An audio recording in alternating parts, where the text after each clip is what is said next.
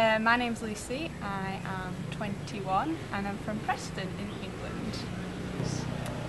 I went to the University of Cumbria and I did religious studies. It's a subject that I'm interested in, it's in the news a lot and it affects people from day to day.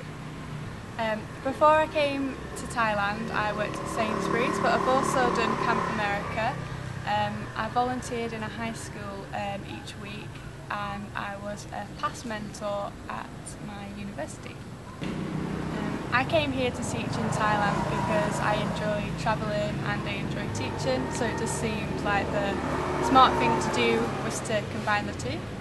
And I also want to learn a language, so it seemed a sensible thing to go to a country that didn't speak English, so that's why I'm here.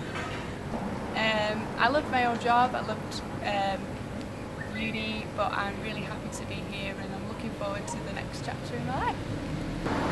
I've enjoyed everything so far, from snorkeling to rock climbing, but the highlight of my time here was going to the English camp and watching the kids learn. They were really respectful and excited to learn English, and that's just great when you're teaching. I'm really looking forward to actually going into school and teaching because I want to see the kids progress from knowing little English to more English, and it will be nice to know that my teaching will help open more doors for